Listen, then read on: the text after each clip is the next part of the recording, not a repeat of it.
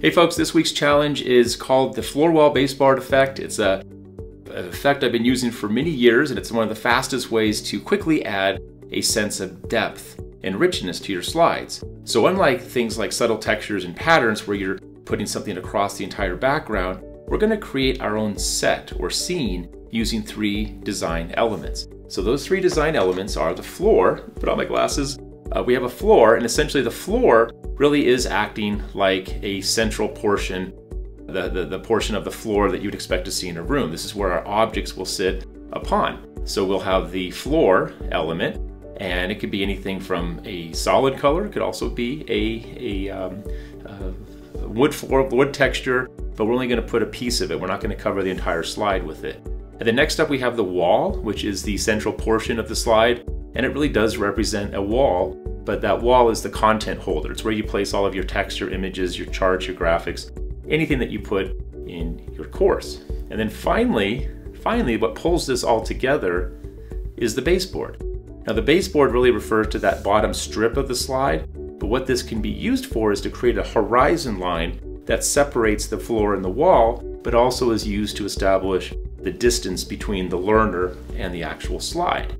Now when we see these all 3 together, you can see we can quickly place objects on top of the slide, and we have really some context here. We actually have a sense of depth on the slide. And what's also nice is that I can move the position of the baseboard and then raise or shrink the floor. So now I can give Vicky here a little larger room to walk around with. If I brought a different character in here, let me just pop in, copy Edwin, right? So you could have someone in the foreground, someone could be in the background. I'll just scale him up here real quick, right? And you can see now, because we have that sense of depth, we can create a series of different scenes or sets that otherwise really isn't possible unless you found the perfect stock image each time. All right, well, here's a couple more examples real quick, different types of floor textures.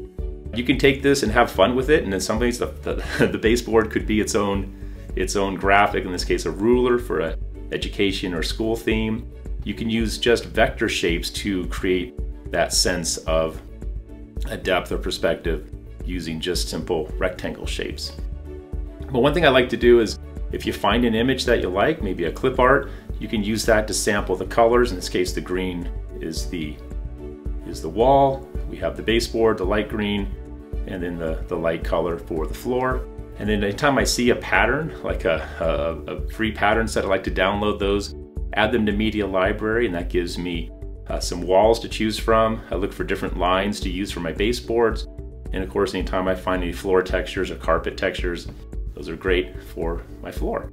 All right, folks, that is the challenge this week. Interested to see what you come up with, but that's hopefully a simple technique. I've been using this for a while, and it's really one of the fastest ways, I think, to create a custom scene or set for your slide when you can't find that perfect image.